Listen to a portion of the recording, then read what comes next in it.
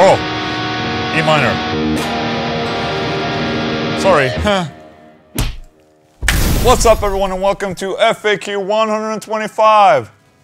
All the way over there. I just came home from Namm and boy oh boy. It was so much fun. I don't know what it is about Namm. I mean, it wears you out, you're exhausted, you're tired all the time. You're just like a zombie walking through those hallways. But it's just so much fun. But I'm really happy that it's over and that there's 1 year until the next one. So I'm not gonna ramble on too much. Let's just get on with the FAQ. And no, I'm not gonna destroy this beautiful t-shirt today. Sorry. Christian Lopez. Hi Ola, can you show us how to pick fast on the low string? For example, songs like Metallica, Fight Fire with Fire or Damage Inc. I've been playing for 5 years and my hand always cramps or my picking falls. Or my pick falls, okay. Thank you. You are welcome. Okay, let me grab one of these picks. Oh, I have a bunch of picks here that I got from Namm. You know, people walk around and give me shit. That's awesome. I love that about Namm. But I got like these weird picks that has a hole in them. I don't know if you can see that, but it's like a... looks like a guitar pick from the future, basically. Can you see that? Maybe there's a big one I can show. Oh, here's the bigger one. Looks like one of those, you know, ninja throwing stars or something like that.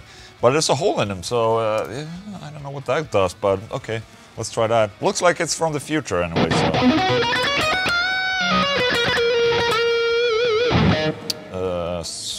no. Back to my story. Yes, I got a fair amount of guitar picks while I was at Namm. And also this is a regular Jazz 3 Tordex that I stole. I'm sorry, I didn't bring any guitar picks to Namm, so I had to steal this one. I stole it from the Ormsby booth.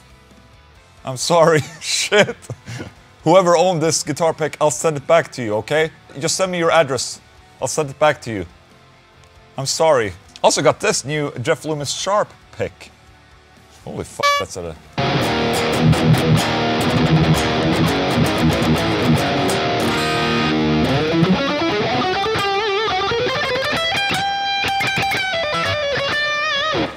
Ooh, it really digs in there.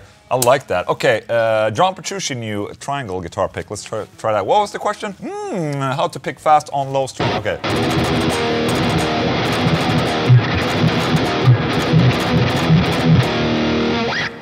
Did not like that. Okay, let's try this. This is the Altix John Petrucci. I know I like that one. Okay, so about playing fast on the low strings. I have a special technique for this that a lot of people are gonna be like, oh, like, you're such a f***ing asshole, you look like a douche doing that. Well, sorry, that's just how I play my tremolos. Hello over there. So what I do is that when I'm playing tremolo, I completely switch up my technique. And you can see it on my hand. I do it like this. I kind of lock my wrist right there. So as you can see, I was picking like this before, really backwards, but now it's like really super backwards. You can see I'm locking up my wrist and then I go like this. Just don't talk while doing this. I'm playing so fast right now.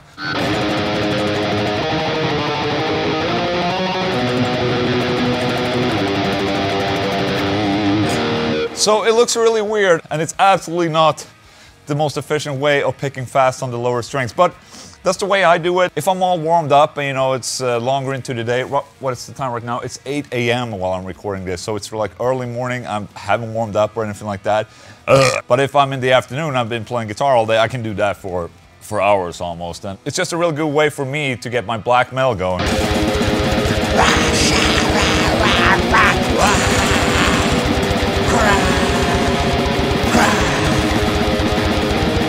Cry. That's a cool word for black metal. Sly Sound. Hey Ola, good to see you still fucking everything up. Question, how much of the gear you demo do you still own? Like, do you have a small warehouse full of crap? Greetings from Canada. Thank you so much. Oh, you can't see my game right now. There it is. Look at that. That's the game. Well, I don't have a warehouse. I did have a storage unit back before I had this office. The good thing now is that I have all my shit in that room over there. Now, you know, I can keep all my stuff. Before, I had to send a lot of the stuff back because, I mean, for demos, it depends on the brand, but usually I just send it back. I try to keep the gear that I like a lot, and that I would see myself using. But other than that, I'm pretty good at just slinging things, either back to the brand or just sell it, basically. So there is Slice Sound. Sagaroof DB87. Hey Ola, hope you enjoy the Dream Theater concert. It is an absolutely amazing show. So good, it's scary how spot on Jan Petrucci was. Incredible. Let us know how you enjoyed the show. Okay, so I went to the Scenes from a Memory Dream Theater show. I went there with a paying friend and it was amazing, I must say. It's been a while since I've seen Dream Theater now. I mean, back in the day I went to every show that they had. But I think it was at the self-titled album. I saw that show. I almost fell asleep watching that show. And I was like, okay, I cannot watch Dream Theater anymore. I mean, 3.5 hours of Dream Theater, even for me, is a lot. And I'm a fan. So, long time since I went to my last Dream Theater show. Went to this Scenes from Memory one. And it was totally kicking all kinds of ass. I mean, when they played Scenes from Memory in its fullest, I was basically singing through all of the songs. It brought so many memories back. Even at some points, like, you know, in Finally Free, the last song, I teared up. That album meant so much to me back when it was released, because that's when I fell in love with Louise, and I felt that it was kind of hopeless because she was already with another guy. So, you know, it just froze me back. Listening to all those songs, man, they mean so much to me. So I was tearing up at the show. And yes, it is okay to cry if you're a person. And it's totally okay to cry, okay? Especially on video. Well, to be honest, that sounded a little bit weird, but let's just go. But let me say, yesterday I was at the Megadeth show in Stockholm. Holy shit! I've never seen Megadeth before. That was incredible, even though it was a short show. And you know, Dave Mustaine has been recovering from throat cancer. Holy shit. How do you recover from that? Well, okay, he's just going up on stage and keeps on kicking all the kinds of ass. That's admirable, if anything. I mean, I have to applaud Megadeth sound guy. Holy shit. It's probably one of the better sounding shows I've been to. Probably like 10 years or something like that. Holy shit, I was impressed. And incredibly tight.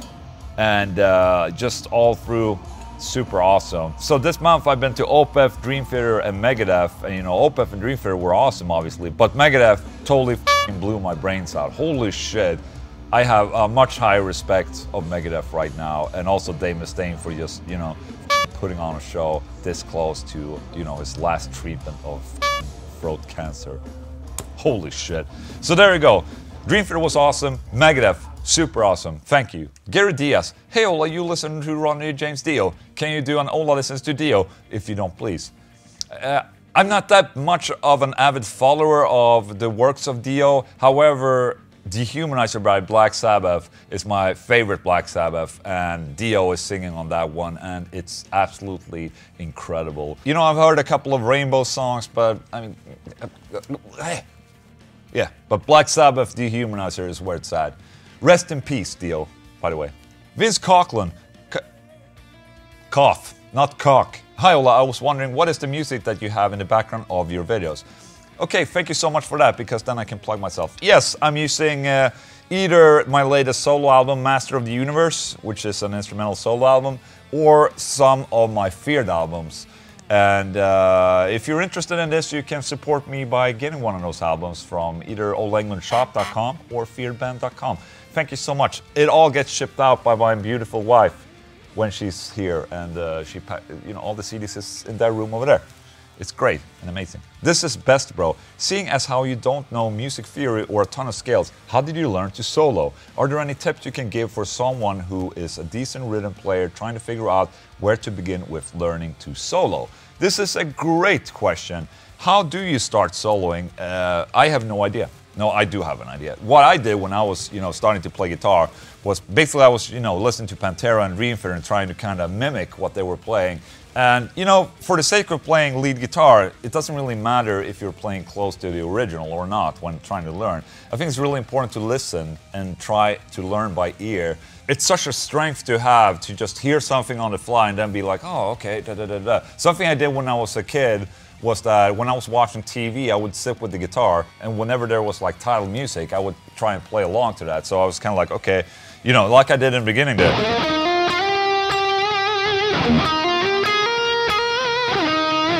So I would like sit and try to figure out the title music on the TV shows that we're on. Just picking out something by ear like that is an incredible skill, and something you definitely should practice. But I think it's more about just trying to find an easy solo that you can start with, and then just try to figure it out by ear. If you have tabs, that's also great. I mean, nowadays you have YouTube videos where people are showing how to play solos really slow. There's a vast amount of stuff out there to help you out. Just check on YouTube, you know. Find a solo that you really like, search on YouTube, song that I really like, solo played slow. You're probably gonna find something, I promise. Christopher RV, hi Ola, I've seen you become pretty successful as a well-known musician and YouTuber. How long or hard did it took you to decide on whether to pursue this career during the time when you transitioned from corporate job world to music world? But by the way, love your videos. Thank you so much. Okay, so the transition for this wasn't really that quick, to be honest. I mean, I was doing a lot of this, the YouTube thing, as a hobby when I had a day job. You know, I was making a little bit of money, but no way near anything to sustain, you know, and support my family and what needed to be, you know, I needed a day job to have a full salary. And when I went to Namm in 2012, that's when I discovered that, you know, there was a lot of real people coming up to me and saying, you know, appreciating what I'm doing. That was the point where I'm like, okay, maybe if I, you know, do YouTube full time, you know, my output could be a lot greater than if I were just doing it as a hobby during weekends, for instance. But if I would be able to do it full time, maybe I can make it work. So that's what happened in 2012. And then I got asked to join 6 Feet Under. So, I mean, that was just a lucky break. I didn't plan to join a touring band, but I did, and I made money out of that. So, you know, I was planning on doing the YouTube thing full time, but it didn't, you know, but that's just not how it all panned out. I got to do both touring and YouTube, but I slacked a little bit on the YouTube thing because I was out touring a lot. So it wasn't really a very quick transition. I mean, I've been doing YouTube for a long time before I quit my day job. You know, I was already communicating on the Andy Sneap forum and, you know, spending a lot of time building, you know, my name way before this. So it wasn't like an overnight sensation, I would say. So there you go, Christophe. Sepre ajopobne. Hi, Ola. Spot on by Ola, by the way, Cyrillic Slayer. Hi Ola, I need your help. I started to teach playing on guitar a girl. Her name's Anna, but she won't not study section written and share. She won't immediately playing songs. Please, can you personally tell or write motivation words to her? If you will make it, sure it will conclude success. Thank you and hello from Russia. Thank you so much. Holy shit. That was not easy to read, but thank you. Okay, Anna, listen to me. Don't stop. Do not ever stop. You will make it. You will become an incredible guitar player. Just listen to Sepre Agiobno Pobne. El Nico Pew. Thanks for being you and all great content. Why aren't you coming to Larvik Guitar Festival this year? Okay, thank you so much. Yes, I had one clinic show for 2020 booked in, and that was the Larvik Guitar Show in Norway. I did it 2 years ago. It was amazing. I was staying there with Louise, and you know, we had a spa, and it was great. And obviously the clinic was awesome because I'm awesome. But the main reason for me canceling Larvik this year is because that was the only clinic and workshop I had for this year. With all the things happening now, I just feel that I cannot put on a good enough show. I just cannot practice and commit to a clinic show. I mean, it's just one clinic show. I still have to prepare and practice as much for one clinic as if I would have done 10 clinics. So, I mean, I'm just not there right now. I really want to focus on what I'm doing here in the office this year. I don't want to travel that much this year because traveling disrupts everything I do. It stresses me out the absolute most when I go out traveling or touring or, you know, when I'm just out in the world. So for 2020, I just want to sit here, be able to commit and not stress out because I've been on the verge of breaking down because of traveling, because it basically f***s up everything surrounding me. So that's why I decided to cancel Larvik this year. The guys who are running Larvik are excellent people, and they were really understanding and nice when I told them about this. And I just want to extend a huge thank you to you guys. You guys are awesome. And maybe we'll see you next year, okay? Anekapap Xiogopoyab. I love the way how you're trying to pronounce Cyrillic names. Don't bother trying my name because not every Russian could. Cheers. Well, I just did it and it was flawless, so sorry. Corey Fleming. Hey Ola, love your channel. Knowing that Nirvana was such an important part of your musical journey, what was it like for you to share the stage with Dave Grohl at Dimebash?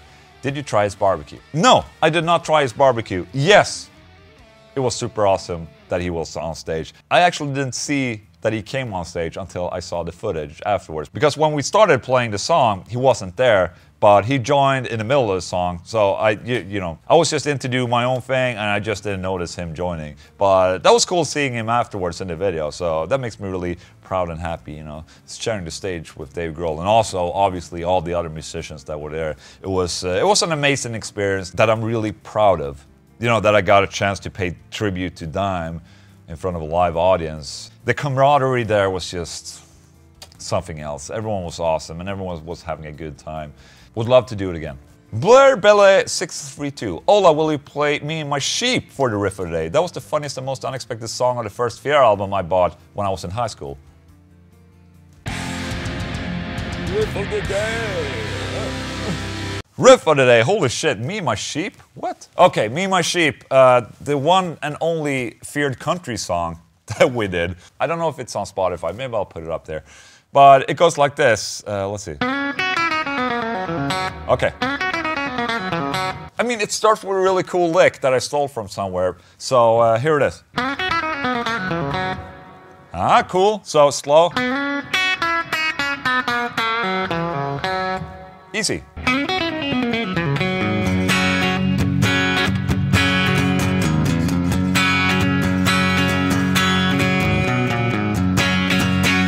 Oh, what happened to my sheep? Oh, they're a bunch of whores. And I was walking down the farm that day. What happened, Bob? When I just saw the craziest thing. All my sheep were lying down on the ground. Is that right? And I thought, damn, that's weird. Oh, what happened to my sheep? Oh, they lost all their legs. Vader Vig. Hi Ola, you gave me back my passion about play and record a guitar. I can't thank you enough. My question is, there was ever a period in your I'm a guy, I don't have periods. Period in your life when you thought you stopped to do music or to be in bands because of any reason. I was disappointed many times about crew members who stole the money or just gave up. I couldn't find 4 other persons who works correct as a band. I tried it for 10 years, more or less success. I love all of your content. You are my new guitar hero. Thank you for everything from Hungary. Thank you so much. That's a really nice thing to say. And yes, I've actually had one of these moments, and that's when I had my one of my previous bands. And I've talked a lot about this, especially during clinics, is that I had a band called Subside, and we were playing for maybe 10 years. I mean, it was my first real band. We were basically harvesting Stockholm, you know, with gigs, and we played the same venue over and over, and, you know, basically chasing a record deal. And eventually we got a record deal, and we recorded an album, and it was awesome and amazing. Okay, it was not awesome and amazing. It was pretty okay for, you know, a shitty band. We released the album, and the record company filed for bankruptcy, and basically everything halted, and that totally sucked all the life out of me right there. You know, I was putting all my life into that album. I made the, you know, cover artwork. I made, you know, I mixed and mastered the album. I did all the websites, you know, I prepared everything for that, and just spent so much time for that fucking album. And, you know, it all just went down the shitter. And I was just sick and tired of everyone I was working with at the time. So that's when I decided to create Feared, which was basically just me sitting at home writing music. So at that point, I was feeling like, holy shit, people sucks.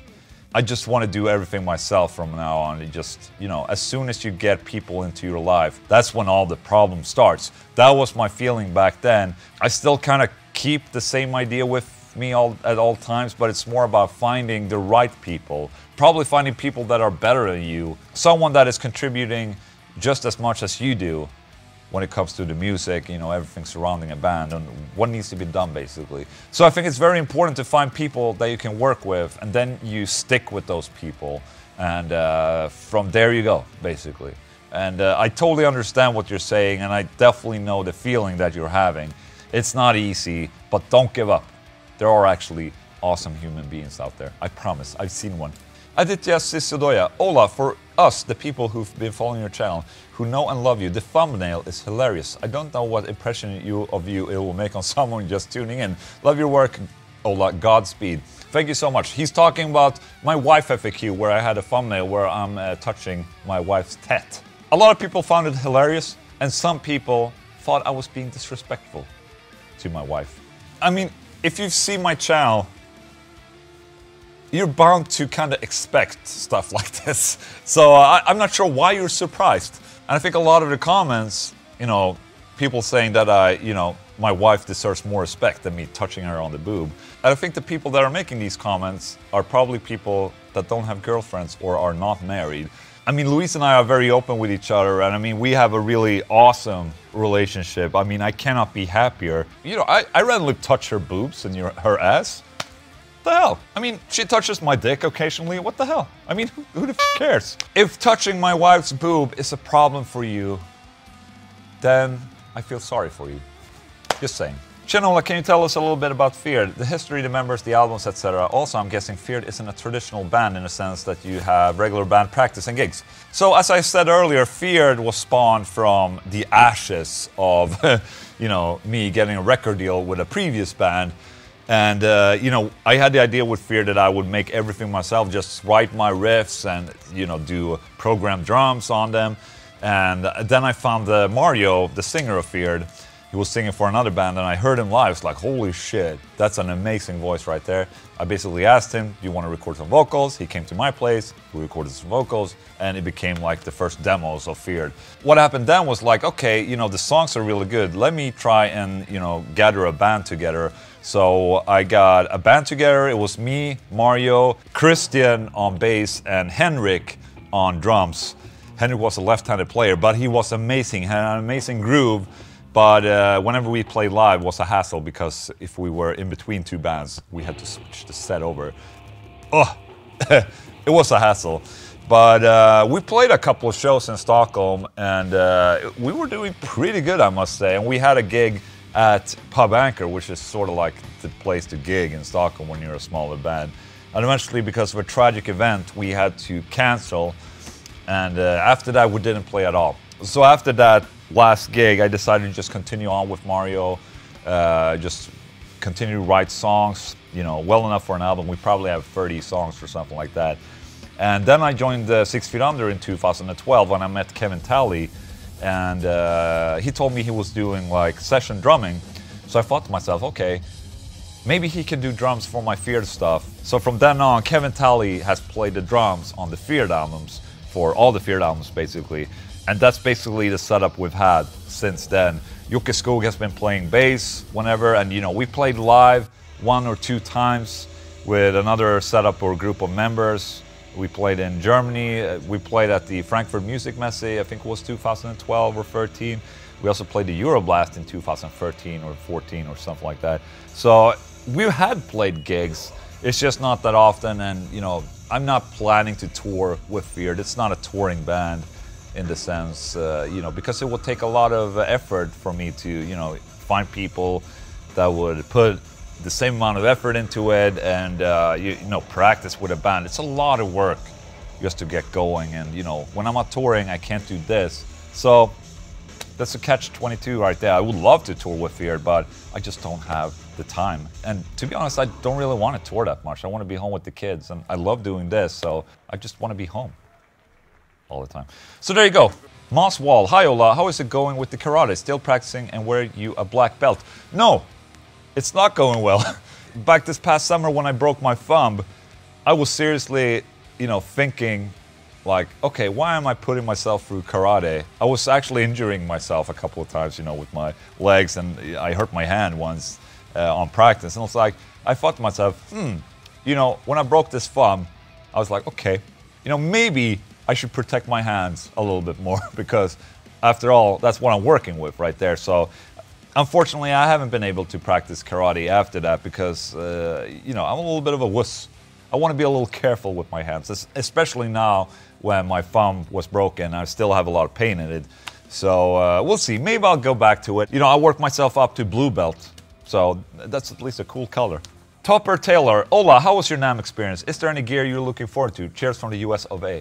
Thank you so much. Yeah, like I said in the beginning, NAMM is amazing. Basically, NAMM is just a big party. Even though I was not drinking, you know, it's a big party where you meet all your friends that you never see. It's very overwhelming because you meet all at the same time. So it's a little bit too much sometimes. You really need to step back and like, you know, oh, what the hell just happened? And a good thing about NAMM is that Louise now goes with me. And Louise is so amazing there. I mean, she basically takes care of me while I'm, you know, I'm just being overwhelmed. I'm like here, like, all the gear and, you know, all the people, And Louise is kind of, you know, she can pull me out of there and like, okay, let's take a breather for a second, go out and eat something, or, you know, let's go back to the hotel and chill for half an hour or something like that. She's really good with that. She sees when I'm overwhelmed. She can just basically pull me out of there. So I'm really proud to have Louise with me. And it's also nice because a lot of people come up to her and, you know, want to take her picture because she's the wife. That's actually fun to see. Gear-wise, I didn't actually get to see that much gear. I wish I'd had more time for that. I think the one piece of gear that I'm excited the most about is probably the orange Stamp Terror or whatever it was. Terror Stamp, which is basically like an orange pedal amplifier. I don't know, I was a little bit excited about that. The other things, I mean, there's a lot of cool shit at NAMM. Yeah, it's hard to say. I was just happy being there and sharing that with my beautiful, beautiful wife. And that was the last question. Holy shit. Hi, what's up? Thank you so much for watching this FAQ. Sorry for seeming like I'm a little bit tired. It's because I am tired. I'm like a lot tired right now. But it's gonna be awesome. What makes me really excited about me getting back home from NAMM is that I finally get a couple of weeks of me working in my office. I mean, before NAMM it was the holidays, us moving in and all that. Now is my chance to, you know, get back to work, to grind here in my room, and I'm really, really looking forward to it. And I have some great content coming. I just cannot wait to show you what's in store. So there you go, guys. Thank you so much for watching my video, and my beautiful YouTube members, I love you. If you have any questions, post them in the comments section. Love you long time. See you next time. Bye.